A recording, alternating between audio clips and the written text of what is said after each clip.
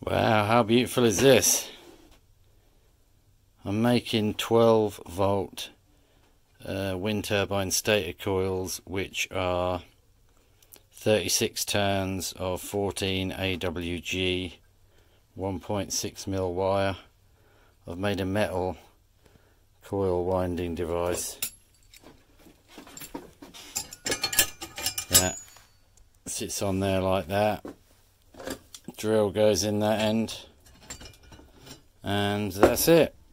So I just wanted to show you because that one turned out lovely.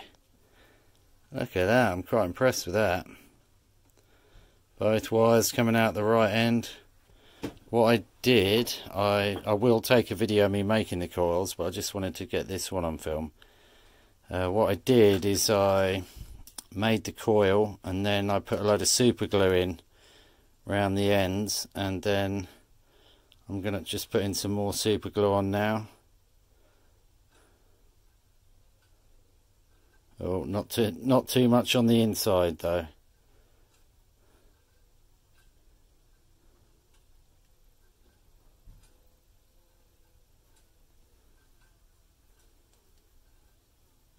£1.29 for 8 squeezy little thingies.